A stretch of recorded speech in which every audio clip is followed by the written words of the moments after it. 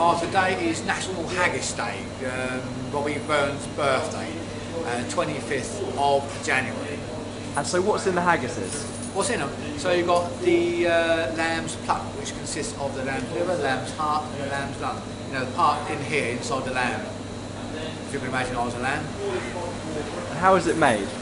So we get the pluck and we get the beef suet, it's all from local farms, and then we take all the lungs off, we just dissect it all, and then we boil that for quite a few hours, and then we mix that with the beef suet, mince it again, we put it inside a sheep's stomach, a lining of a sheep's stomach, and then goes back in the boiler and we boil it all again with the oatmeal and the seasoning.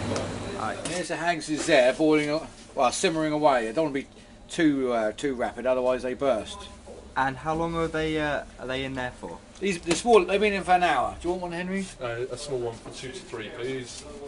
Henry wants one now. See, you've got to wait for your lunchtime, Henry. Yeah. Go on, go and have a lunch, Henry. Thanks, Lance. And finally, Simon, what are the top tips from yourself when people come to cook in their haggis?